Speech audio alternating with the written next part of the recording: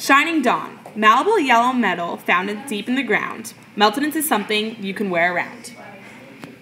The reasoning behind the name of shining dawn is because the symbol origin AU is from the Latin word aurum, meaning shining dawn. This is a reference to Aurora, the Roman goddess of dawn. Along with atomic mass, atomic number, and the melting and boiling points, it's important to know shining dawn is a solid that is unaffected by air in most regions.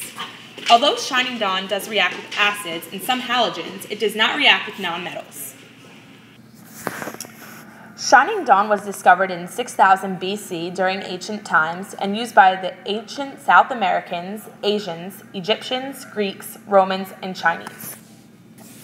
There are many uses for shining dawn, but most commonly it is used for currency, coinage, jewelry, tableware, medicine and healthcare, dental alloys, and electronics all around the world and by all different cultures. After looking at this long list of things you can do with shining dawn, how couldn't you buy this product?